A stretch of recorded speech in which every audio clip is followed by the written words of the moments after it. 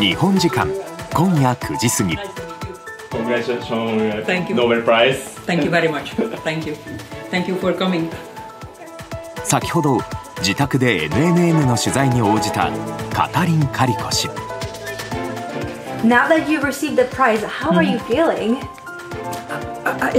Couldn't sink in because I was just, talking to people, calling up, and then but probably tonight maybe I will think about more. What message would you like to send? Message? So I want to popularize science, the importance of science for kids, that they should focus on studying and be a scientist. We need more scientists, and to be a scientist is fun.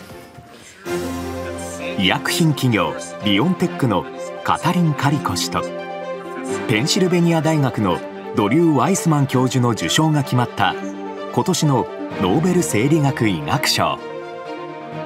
受賞理由は新型コロナウイルスに対して効果があるメッセンジャー Rna の開発を可能にしたこと。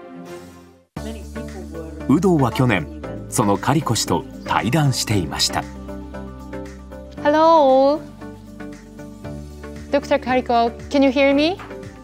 Yes, I can hear you. It was obvious that this will be the vaccine that we will prepare for fighting the COVID-19.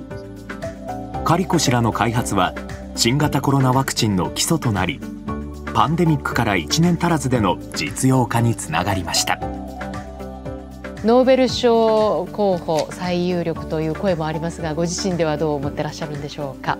The ultimate reward for every scientist is that if they can see that what they have done is helping somebody.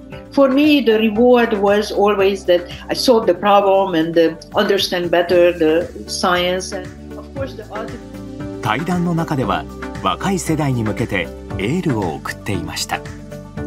Everybody should find what they make them happy. And so that's what I encourage them to. They have to find what excites them and makes them happy.